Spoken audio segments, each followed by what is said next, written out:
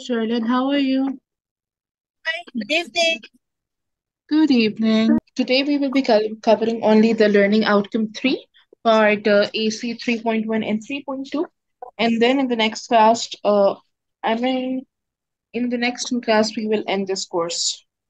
So be able to make recommendations for the responsible business practice. So we have to make recommendations given a feedback, your own opinion, and a joint opinion for the what for the business practice that how they are actually going ahead in their motives and targets they have set in the market.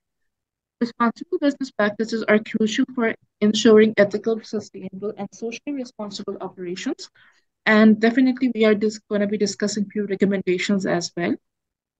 The first one says ethical sourcing and supply chain management. Now, these both things are different, but we will be doing it very briefly. Now, transparency and ethical standards throughout the supply chain from sourcing raw materials to delivering the final product. This is the whole process through which we get the product as well. The ethical sourcing that is transparent without any fraud, opaque products we can receive from the suppliers, and the things move smoothly onwards. Consider the partnerships with the suppliers who adhere to fair labor practices and environmentally sustainable methods. So what as a business we can do? We can opt for those suppliers who are already working on sustainability of this production, or you can say as an environment friendly tools, they're opting for it. Then environmental sustainability. Implement eco-friendly practices to reduce the environmental impact of your operations. This may involve using renewable energy sources like reducing waste, recycling materials, and adopting sustainable packaging solutions as well. Like we should opt for solar panel systems rather than using the electricity from the water, from the coal, like that. CSR. Now this is the initiative that contribute to the welfare of the society and the environment. This could include supporting the local communities, promoting employee volunteering programs, and investing in the social and environmental projects that align with your company's values. Now, CSR is again a whole topic and a subject and your whole course as well.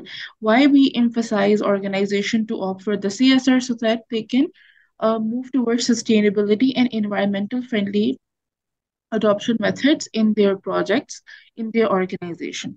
Then diversity and inclusion. Now these are the recommendations basically which we are studying at the moment.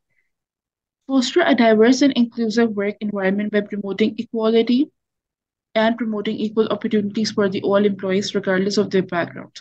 Now, in many societies and in many culture and country, they depict the people from the culture, from their even their size, their looks, their color. So even the race. So we should equally treat everybody. Right. Then we have ethical marketing and advertising. Uphold ethical standards in marketing and advertising by avoiding deceptive practices. That is, we should obviously go ahead for those practices which are renowned enough. Why to opt for those practices which are risky and which have some adherence to it? Now, ensuring the transparency in messaging and promoting the products and services truthfully and responsibly. So, you should be way too opaque with your consumers, with your general public, and with the employees as well. Stakeholder engagement. Now, building strong relationships with the stakeholders, including the employees, customers. Now, in the stakeholders, we have two kinds of stakeholders. One is the internal stakeholders, and the other group is called the external one. Now, in this, we have the primary and secondary as well. But for meanwhile, the internal one are the people or the stakeholders which are directly associated with the organization, and the external one are from the outside, like a government, the whole shareholders in the organizations. They should also have a good impact on the organization in such a way that they can opt for the CSR practices. Compliance and governance. Maintain the strong governance practices and adhere to all relevant laws, regulations, and industry standards. Implement internal controls and compliance mechanisms to ensure accountability and prevent unethical behavior within the organization. So, the compliance and governance department should be controlled by those person or those personnel who can actually govern each and every department very accurately and vigilantly. For example, there should be proper laws. If any female or male or anybody faces a harassment case, there should be a committee held for it so that they can encounter what the problem was and how we can deal with it. Then continuous improvement and innovation. Why we always encourage organization to fund their research and development or R&D department more, because when we are going to make new innovative products in the market, introducing new and unique things, definitely we can grab the market target customers as well as the market aspect, the consumer market. Transparency and accountability. Now, practice transparency and reporting your business activities, financial performance, sustainability initiatives. Now, these are the few thoughts which we can share to whom? To the managers, to the senior managers, and to the MD teams, and they can definitely opt for it. Like, mostly the fraud which happen is in the upper level. So when the lower level people complains even to the upper level, like the senior managers and MD, they always make them shut their mouth by giving them money, like, or they just what they do, they just frighten them that I'll be just making you fired of the job. So this is again another aspect which is practiced commonly in the organizations. Long-term thinking. Shift the focus from the short-term gains to the long-term sustainability and impact. Obviously, it will hinder the short-term profitability. Obviously, we gain the more profit in short term, but when we offer the CSR operations and sustainability or environmentally friendly practices and projects, the profit goes for the longer term. You won't get anything in a shorter period of time, and it is very difficult to make understand the stakeholders, the shareholders, the board of directors that this is essential for the organization, but we have to wait for a certain period of time. By incorporating these recommendations into your business practices, you can demonstrate a commitment to responsible and sustainable operations, contributing to a better future for the planet and society as a whole. So this was the conclusion.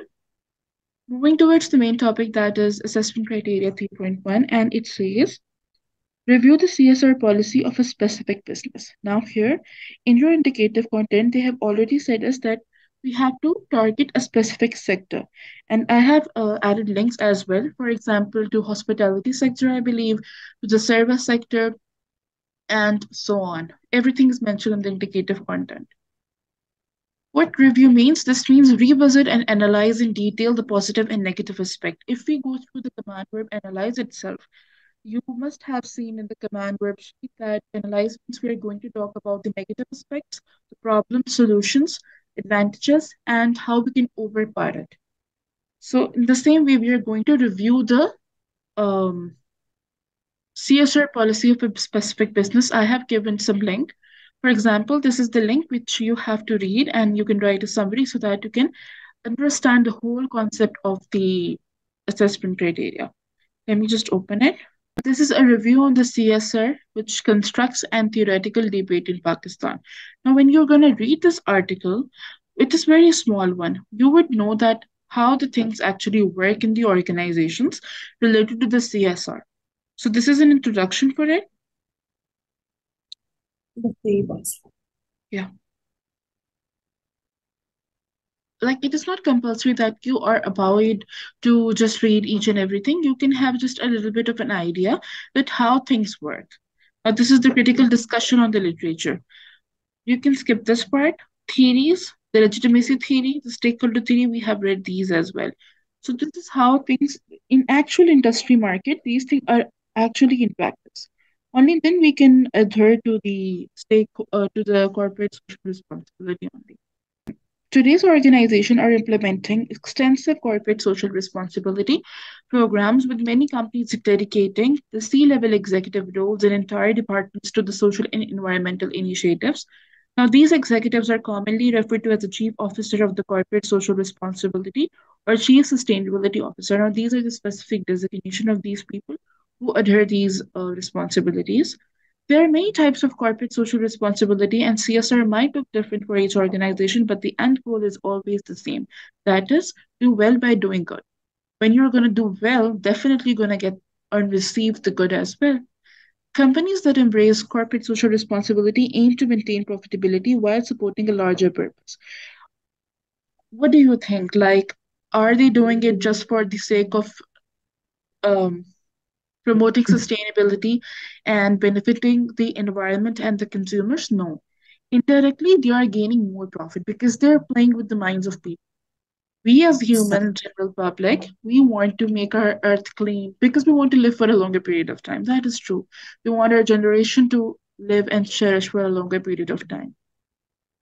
So what they do is when they apply these strategies on us and in the organization in reality as well, we obviously go to their organizations. We buy and purchase more and more because we know they are going to get more profit plus they are going to benefit indirectly to us. But in Right. reality, what happened is they literally spend very small portion on the CSR. They just want to grab the attention. The market is once the market is in their hand, they can do whatever they want. That is why the people which are associating the CSR policies in the organization, they are quite rich. Yesterday there was an event. Actually, it's a secret event, but okay, I can share it with you. I'm a student. Shell is going to change. You know the Shell company, the petroleum company. Mm-hmm.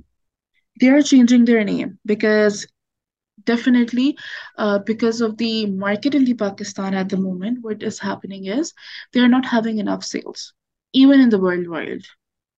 So what's going to happen is they are going to change their name to a new name, which I cannot disclose at the moment. And Rebranding.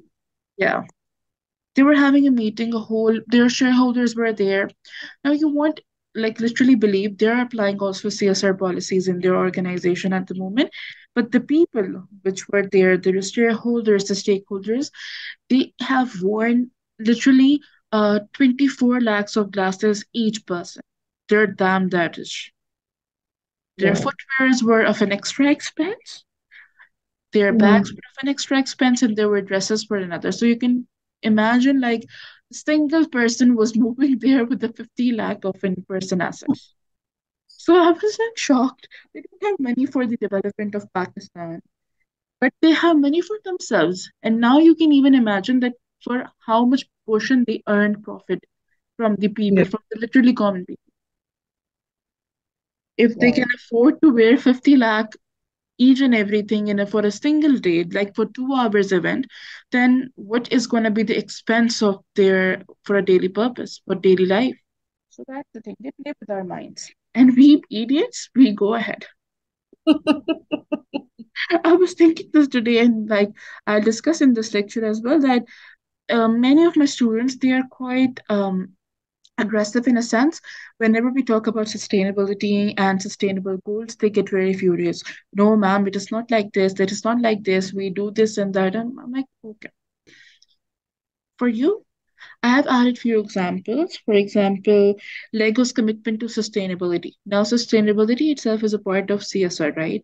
So, what Lego is doing, the World Wildlife Fund Climate Savers partner, they're also inculcating this in their organization. And by 2030, they say the toy maker plans to use environmentally friendly materials to produce all of its core products and packaging. And how they're going to do it? They're going to dump their dirty toys, their plastic used toys in the underdeveloped and the developing nations, and the developed one, which sell their toys so expensive, they are going to they are going to be operating there. So this is how they're going to do it. With the advantage, we are going to have the drawback as well. Okay, in the same way, I add an example for the Salesforce triple wheel philanthropic model, then Ben and Jerry's social mission, Levis Strauss social impact. These are the organizations which are actually working on the CSR and they have opted these policies and theories in their organization, in their projects. And lastly, the Starbucks. Now we will be reading it through the link because I told you in the indicative content we are having sectors wise thing. So we because I want that we should study the latest things, not to go for the bookish things. What actually is happening in the world, we should go for that. Okay. So the Starbucks CSR programs and initiatives are led by the Michael Kubori, Chief Sustainability Officer for the world's largest coffee house chain. And if you know the background of Starbucks, he was the person, the Michael, he went to Italy because Italy is famous for the coffee. Their Yeah. people, they love coffee, and the coffee there is divine, no matter what. And what he did was he was so inspired that he opened these small chains of Starbucks everywhere. Like if you maybe you have been to Dubai, there still has an old Starbucks. Still, One. yeah. The but in Italy, But in Italy, he opened the whole franchise in the world. He went back to the Italy and it's in Rome, I believe. In Milano? Yeah, in Milano. in Milano, the old one. Yeah. The It is the prettiest one, He says by himself. Starbucks there, like literally you can see the coffee traveling from one department to another and how your coffee is made. Like you can even search on the internet if you've been not to Italy. It is an amazing experience. You should yeah. definitely see the video. Yeah, yeah. I've been there. Okay, so definitely you have an idea that it is quite pretty. The unique experience that they have. Yeah, it's very different Because apart from the that's it. yeah the one which we are having in the Paris. And he claims by himself that the Starbucks in Italy is more prettier than that. CSR initiatives for the Starbucks cover the wide range of business aspects and employee relationships, such as supporting the local communities, educating and empowering the workers, gender equality and minorities, energy and water consumption, waste reduction. Now, a single organization, he is actually coping up all the sustainable goals, the 17 sustainable goals. How? Definitely, he is scoping up all the market. He's literally buying each and everything and making people fool that we are working on it. But in reality, you can see by your own self, there is no gender equality in the Starbucks. Although they do hire the black people in few of their organizations, but they always make them pay them low for some reasons. Then CSR programs and initiative. Now, this is a reality based thing. Starbucks promoting the local communities. Now, because we are discussing it related to the sustainability goals, you can see first thing is the supporting the local communities, what he is doing for that, aspect to the um, CSR in relation with the CSR policies, then educating and empowering workers, what he is doing for that, then gender equality, then energy consumption, water consumption, waste reduction, and what he's doing for that. During the past 5 years, the Starbucks Japan has turned tons of spent coffee grounds into compost and feed for the cows. This is what they're doing at the moment as well. The global coffee Mhm. house chain aims to reduce the waste it sends to landfill by 50% by 2030. This is they are aiming for it. Because obviously, when you're producing coffee, you're making coffee, it's manufacturing, we do get a waste for it as well. And we can definitely decompose it and we can get better quality feel next. And if we talk about energy consumption, the greener store format in North America consumes 30% less energy compared to the traditional stores. So it is a USP for the Starbucks. Other than rest of the store, only the store in the North America, he has been able to that a company that outlet is only using 30% less energy. Then 60 per then sustainability sources, again, they are doing what they're doing for that. The company has 10 farmer support centers in Latin America, Asia, and Africa. The starter purchases of the coffee from the Eastern Democratic Republic of Congo helped more than 4,500 smallholder farmers to more than triple their incomes. So this is how things goes on, and they are implementing the CSR policies in reality as well. So would you be able to do that in your assignment as well? Not to worry, we have to rephrase things. Then for the Yes. hospitality sector, I chose for the hospitality sector again. It's an article written and how they have inculcated the CSR policies in their franchise. You can even read this as well. This is again very important and interesting as well. And these are the little you can say helping reference to you people so that in the end you can do the assignment correctly. But the main crux is whether you have understand the main assessment criteria or not. Like the topic is clear to you. Let's make this easier. Okay, lastly, we have 3.2, which says assess the extent of volunteerism in the CSR policy. Now, what is actually a volunteerism? This is the context of the CSR refers to the voluntary actions or the initiatives that companies undertake beyond their legal obligations or regulatory requirements. Now, what it involves taking the proactive measure to address the social, environmental, and ethical issues often driven by the company's sense of responsibility and commitment to making a positive impact on the society and the environment. What volunteerism is. We do it for the well-being of ourselves and for the society. That is what we do in the NGOs. Now, there are a few points through which we can assess the whole assessment criteria. The first point is response to the pressure groups.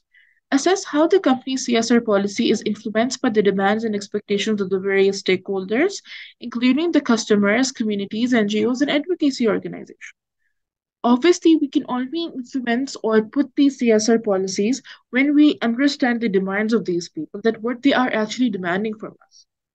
Evaluate whether the company proactively engages with these groups to address the concerns and incorporate their feedback into the CSR initiative. Same way, Starbucks has not been built by its own self. They have taken the reviews, recommendations of various people, the stakeholder groups. Only then he is able to do the different sustainability goals in various sectors. Like in North America, 30% less energy is being used. Why? Because their management, they are working specifically on the energy reduction sustainability goal. That's the only reason. And they are applying the CSR policy in such a way that they're able to achieve it. Mm-hmm. Yeah. And in evaluating the extent of volunteerism in a company's CSR policy, it is essential to consider following factors. The first one is the company's commitment to the social responsibility beyond the legal compliance and regulatory requirements. The integration of the CSR initiatives into the company's core business strategy and operations. Obviously, when you're going to make it enter and penetrate into each and every department sector of the organization, only then we can go ahead. We can prosper it into the whole organization. Then the allocation of the resources, both financial and human, to support and implement voluntary CSR practices as well. And the Engagement. engagement and involvement of the employees, management, stakeholders in the development and execution of the CSR initiatives. Now, as a whole, or like if we talk about one person cannot apply all the strategies and policies in the organization. We have to Yeah. take recommendation and support from all of the people, right? Like Yeah. I cannot change my home environment, like one where I reside, until and unless my whole siblings and family members put support in it. Only then we can pursue further. Yes. Like at the moment, if you know, we are having a kind of a war between Israel and Gaza. Yeah. We can only support them by how? By praying, and secondly, by just boycotting the products of Israel. That's what at least we can do. Because we all know that in the end, um, the Qiyamah has to happen, the Jal has to come, Mahdi Yeah. has to come. We know these things. But what we Yeah. can do as a human, as a community, that we can pray and boycott their products. Because I was shocked in my home, 95% of the products are from Israel, like Israeli brands. I was shocked that I was also checking that one. yes, or Talking about it. Huh? My well, God. like even if, when you go to the shopping malls, to the any, I'm shocked. We don't have our Right. products there, but we have products which are supported by the Israel. Hmm. So this is true. We are so much controlled by those people. Right. The only thing we can do is just pray. Yeah, that's it. And lastly, by thoroughly examining these factors, one can assess the extent to which a company's CSR policy reflects genuine volunteerism and its effectiveness in making a positive impact on society and the environment. This assessment can help identify areas for improvement and provide insights into the company's commitment to responsible business practices. That's it. Was the lecture helpful and you understood each and everything? Then Yeah, the link of it, it's much more. I didn't know that there was a CHR Starbucks. take care. Thank you so much. Have a good night. Good night. Allah Hafiz. Yeah, thank you for the time. Bye bye.